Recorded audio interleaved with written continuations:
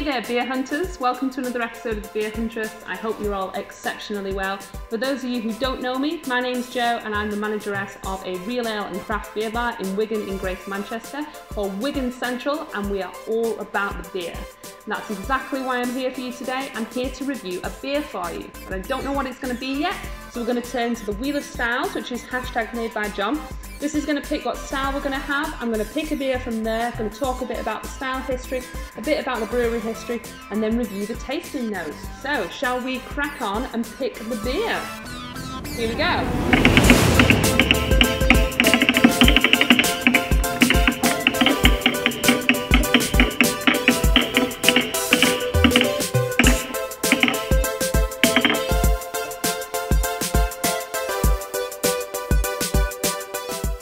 An Imperial. Oh, fantastic. I've been looking forward to reviewing one of these for you.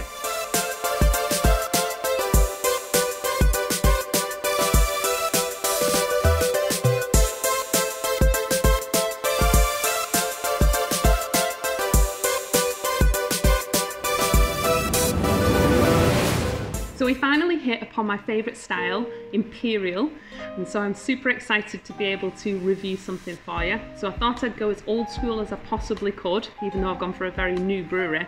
This is Pressure Drop and this is their cast iron billy, but this is based upon the original Barclay Perkins Imperial Brown Stout recipe, where the Imperial Stout came from.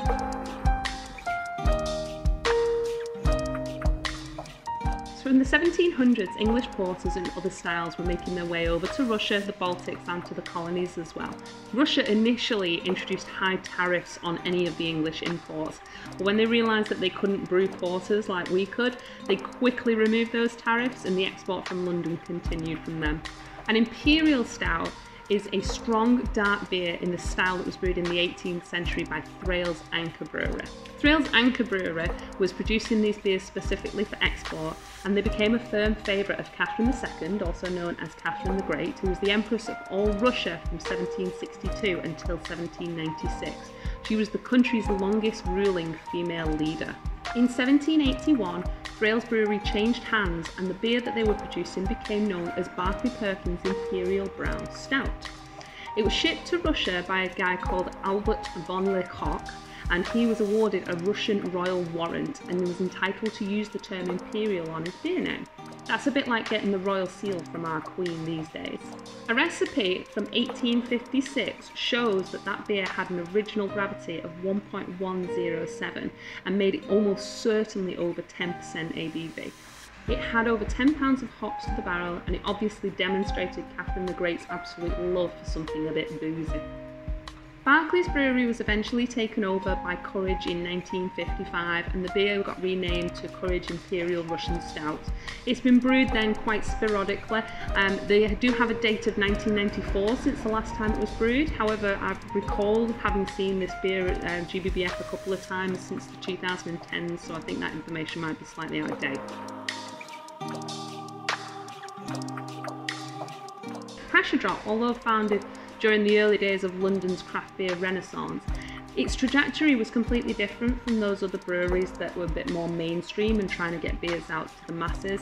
These guys wanted to produce something a little bit more specific, a little bit more personal, and they have slowly grown their reputation due to this fact.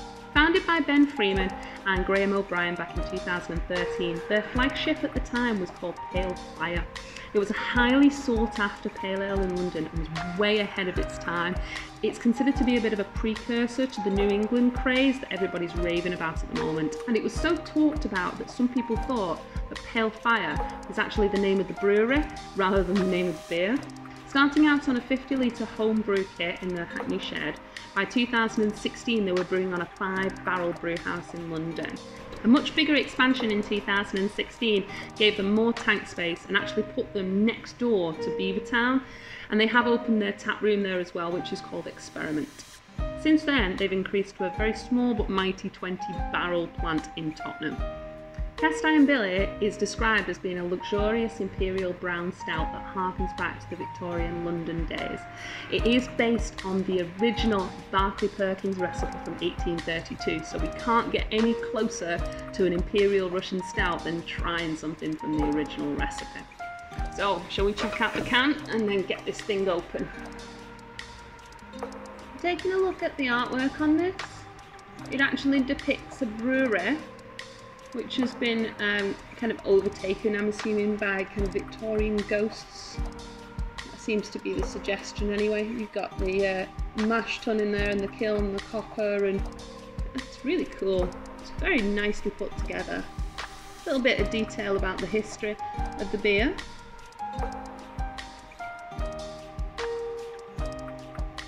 Just an attractive.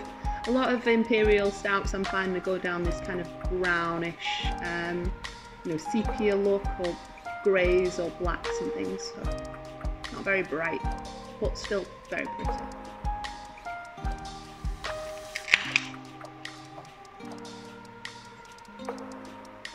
Oh, look at the colour on that. Look at the head on that. I'm super looking forward to being able to review something like this with you. It's stunning, thick, full, nice dark brown head there, and just disappearing the minute that I pour it because it's so thick and so full. Hardly see anything through the actual beer itself. Very dark, very opaque. There's not even a tinge of colour on the base. No lights coming through there whatsoever. Oh yes, this is going to be good. Let's have a smell, shall we? I can smell treacle. Molasses.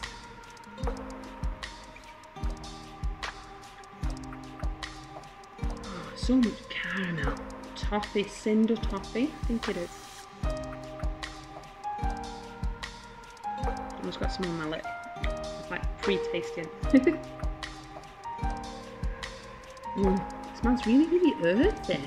Surprisingly earthy, actually. Very, very nice. Okay.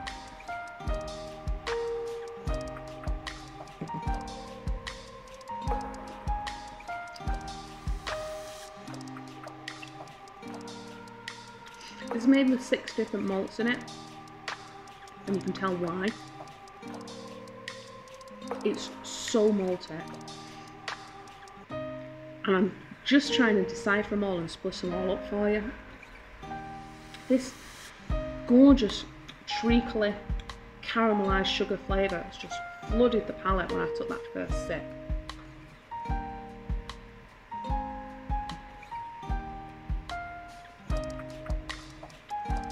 Surprisingly velvety and smooth. I'm not picking up as much booze as I expected. An impy stout for me, especially an original one, would have expected a lot more booziness to it. It's certainly sugary, it's certainly sweetened. That kind of cinder toffee and that caramel that I could smell on the nose has come through onto the palate as well. That molasses and treacle, thick, really full, very velvety. But it's not as boozy as I thought it would be. That's probably going to be a bit dangerous, to be honest with you. For a 10.5%, you would expect it to taste a little bit more like booze, but it's actually really, really easy drinking.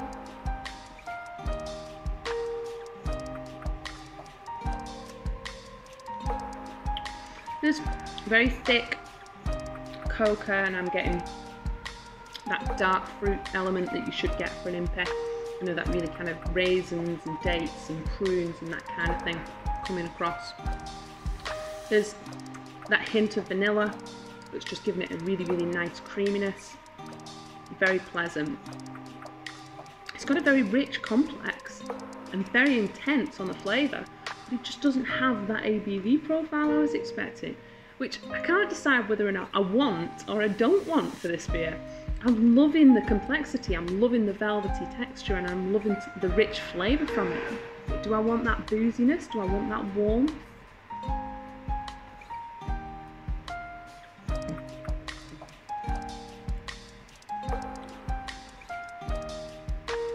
The whole roof of my mouth is coated with that treacle, licoricey, stunning caramelised sugar kind of flavour all across the top.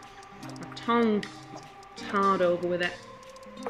the bottom of my palate's getting all that fruit and that dark fruit thing. It's just at the back. All at the back is just that kind of treacle and sweetness. There's just lacking that booze. That could be very dangerous, she says as she takes another swig. I'm actually quite impressed with how smooth that is. I expect that booze kick, which can sometimes be slightly off-putting for an imperial. That doesn't have it. It's just thoroughly smooth and enjoyable and velvety, pillowy experience. Very rich, very complex, but the intensity is coming from the flavour, not from the alcohol. Get used to that.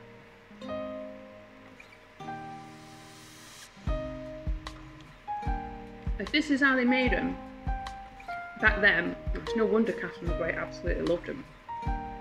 What an easy thing to drink with such a full and viscous flavour. It's almost an oxymoron, but you'll know exactly what I mean if you ever try it. Yeah, I could definitely be Catherine the Great with this in my hand. Absolutely.